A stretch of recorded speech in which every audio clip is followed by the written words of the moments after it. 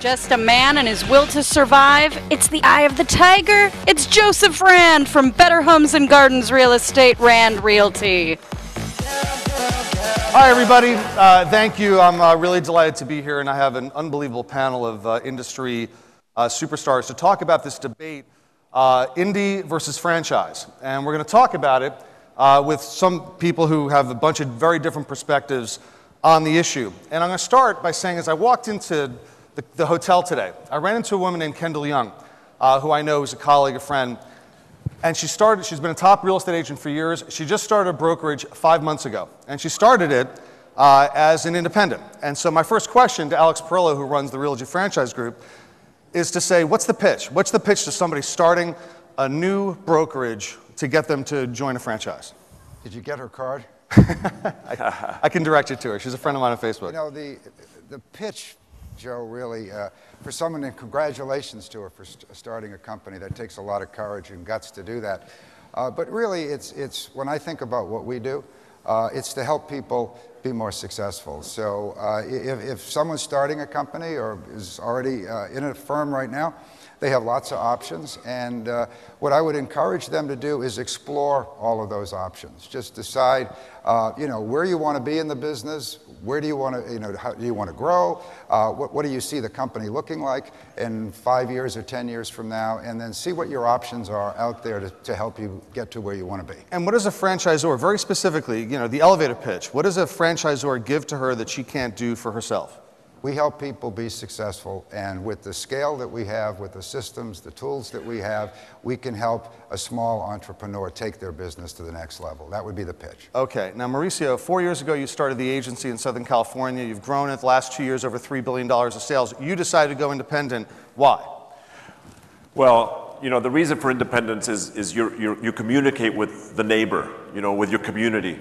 And there's a certain opportunity to do that the larger you are, not necessarily the franchise or not franchise, but also the how big you are, how you're able to communicate with your agents, with your community, with all of those people. The agency is an LA-based company, right? In LA, we have creative agencies, we have UTA, we have CAA. It's very cool, it's very hip. So there's a connection with the community, and I think that having that as an independent, you have that greater connection. And you don't think you could have done that as part of a franchise group? Well. Look, as part of a franchise, do you lose a little bit of a culture? Do you have a culture? Do you create a culture? We're new. We want to be disruptive in the real estate industry. So, our goal was to come out there and be disruptive, change things. And when you carry a legacy, it's harder to make those changes. So, starting from scratch and being independent, I think, gives us that opportunity. Now, we have a different perspective. Dottie Herman, you were a franchise broker in Long Island, took an unbelievably bold step about 15 years ago to buy Douglas Elliman, a huge Manhattan-based company, brought it into transitioned it to a franchise, and then since then in the last few years, have gone independent with it. What did you get from being a franchise, and what factored into your decision to go independent? Well, let me first say, I think that whether you're a franchise or independent, your success is number one, most important, going to be the operator. Okay, so I think if you don't have a good operator, whether they're a franchise or independent, they won't do well. If you are a good operator, I think you can figure it out. But when I bought Douglas Elliman and we were Prudential at the time, I didn't tell them. There was no franchises in the city, and that would have been a bad thing. And I had like a year and a half to become, they gave me a year and a half to integrate Prudential. So I started putting little rocks around, like in the 6th month, to try to give them the hint. But by that point, we had bonded, and I think a lot has to do with the operators. So we became Prudential, and then when we paid off our debts, we decided to be independent. And I think there's pluses and cons on both, but I think that being independent, I think your name is something. When you have a franchise name, at the end of the day, you're known with that name. And so if you want to go solo, sometimes that's hard. But I also think if you're with a good franchise, there's a lot of support and there's a lot of camaraderie. So I think there's, you know, pros and cons. We're pretty big, so we always had to have our own marketing people, our own tech people. We really had to have our own. So for us, do you think it's a factor of size that at a certain size a company is able to provide itself with the tools, resources that it doesn't need what it might get from the economies of scale of being part of a franchise? Is that part of it for you? well, I think that that's part of it. I think also we bought a company that had a 100-year-old name. I mean, it's 105 now. It looks pretty good, had a few facelifts.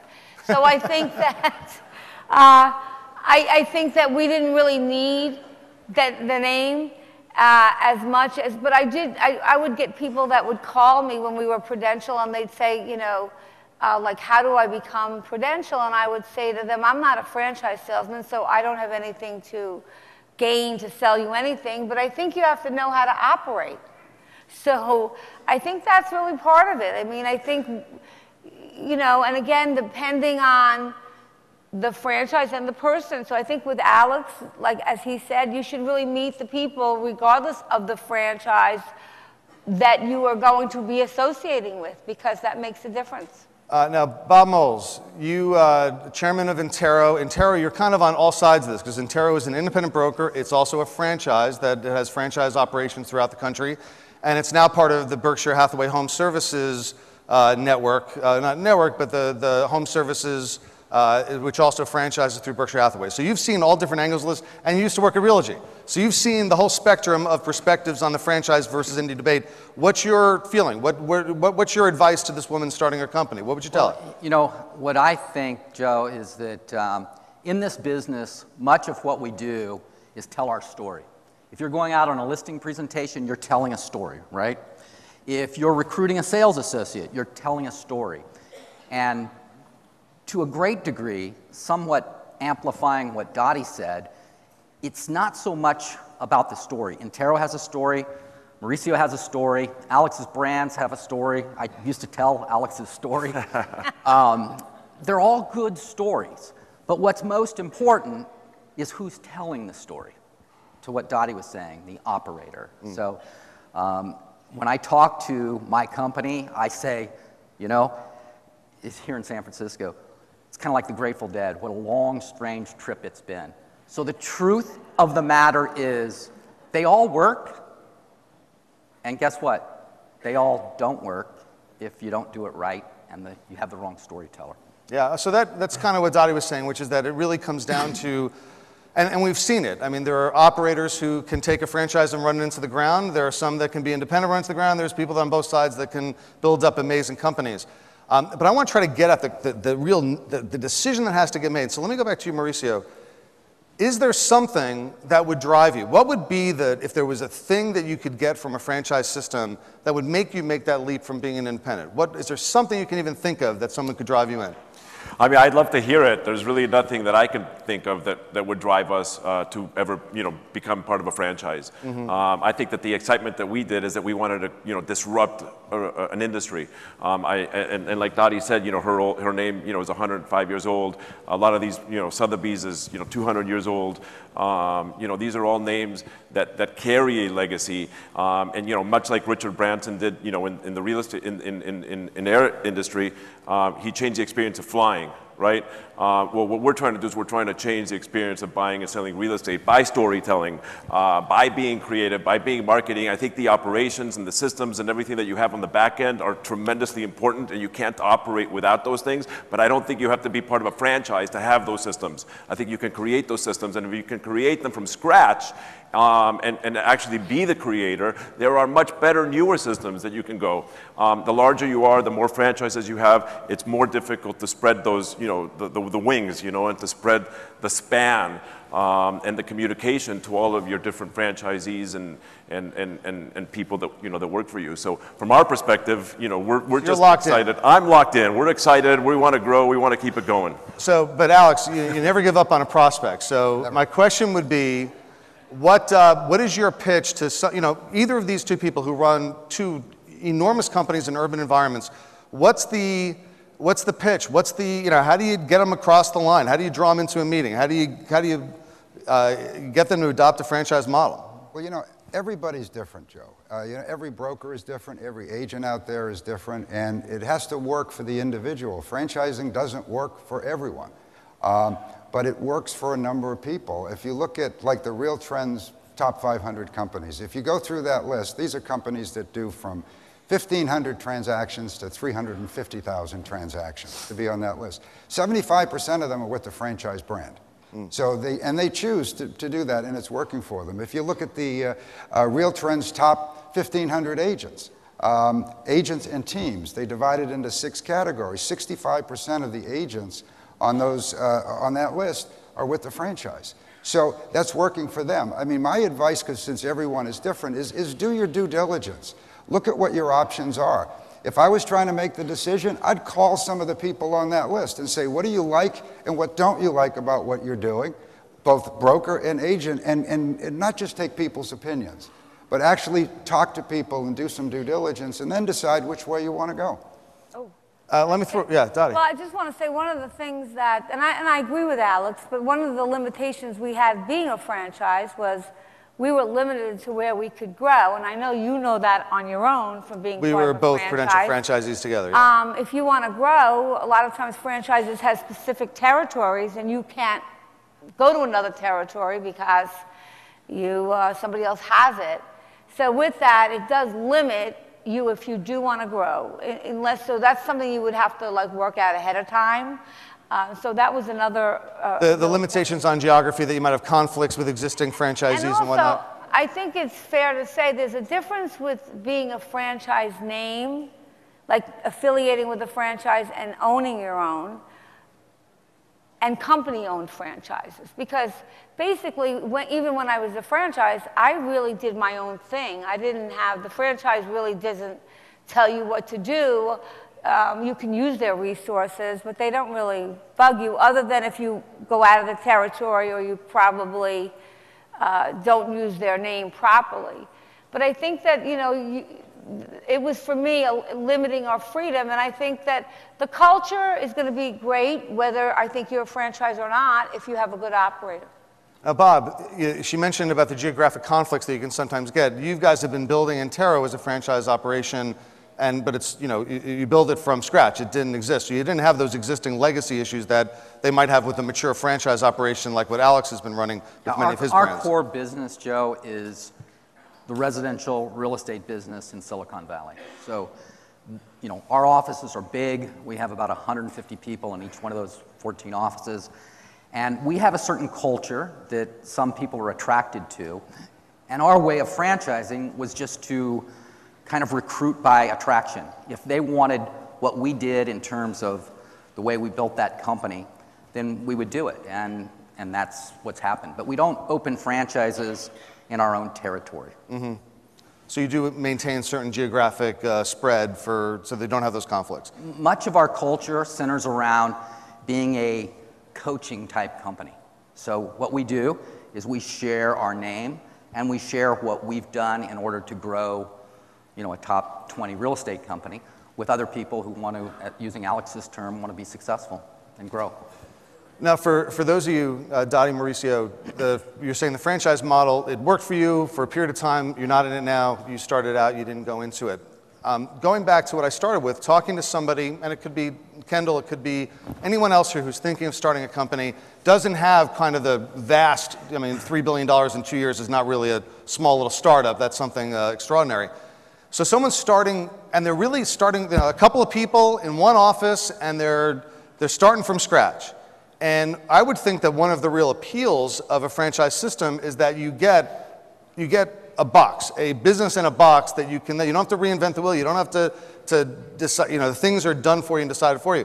Can you see in those circumstances the advantage for somebody doing a startup in those circumstances? Without question. I was talking to somebody in the hallway yesterday, and they were an independently owned company, they went franchise, and I asked them what was the advantages for you going franchise, and what they said was that their advantages was that they in essence got the systems, the support, the back end, and all of those things, and I think that that makes a lot of sense. If you're unable to deliver on those things, then franchising might be a great thing for you. If you are able to deliver on those things, then and you can be independent, and you can have your own. We're talking about culture, we're talking about all of those things, and the agency culture, is defined, and the big question is how do you actually define, the culture, and we like to have fun, so our culture is simple, okay? The agency culture, no assholes, and we like to have fun. It's that simple. I like it. In my company, we adopted one of those, but I can't tell you which one. Dottie, you're talking to this broker, you started out, when you started your company, you went franchise with Prudential.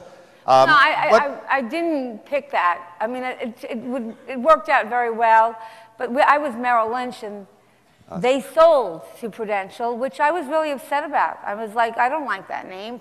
Merrill, in the days of the 80s, they ruled. However, I was really very fortunate that Prudential allowed me the money. I mean, they financed all of my growth.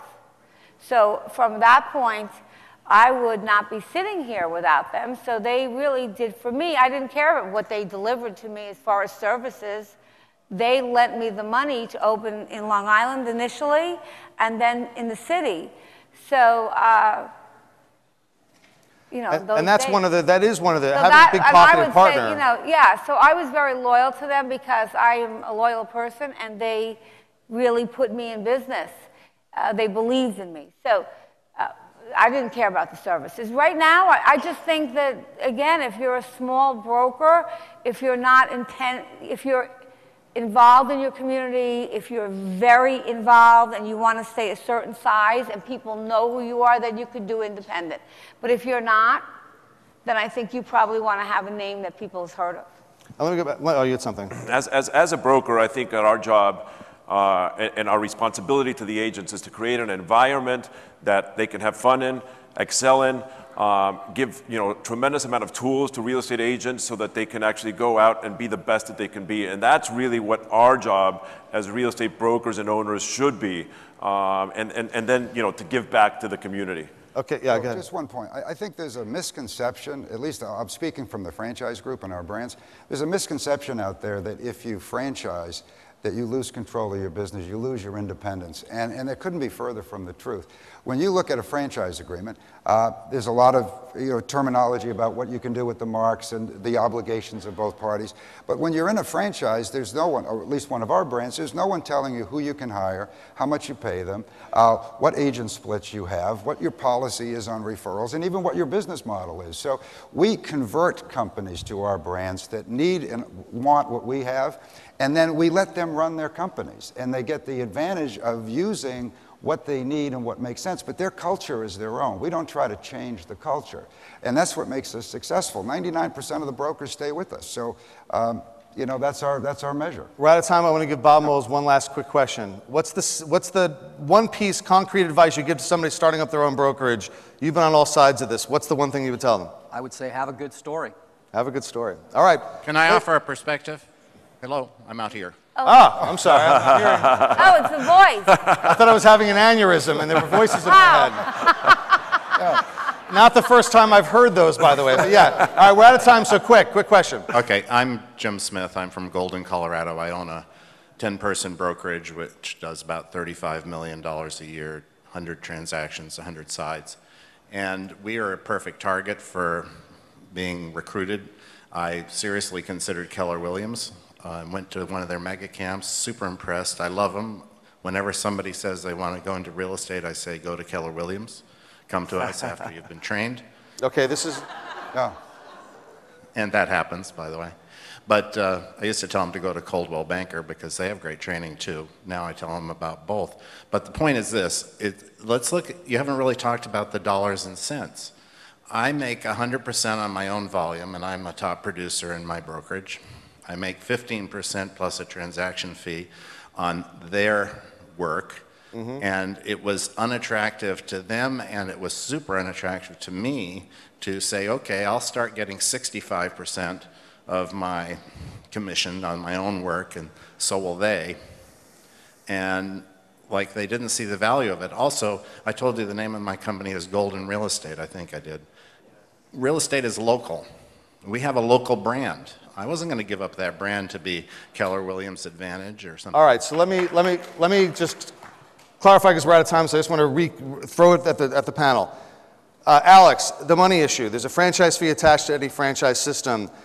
Obviously, you have to, dollars and cents. It has to make sense from a dollar perspective. Dollars and cents have to work. What you need to do is look at what you're doing now, the systems, the tools, the training, the technology, all of those things that you need to provide to those 10 agents that you have, and then you compare that and the cost of that to what the franchise fee would cost, and then make the decision at that point. If it makes economic sense, great. That's how you would justify that part of it. All right, I would love to be up here for another half hour with this amazing panel. Please, a round of applause, but we got to move on.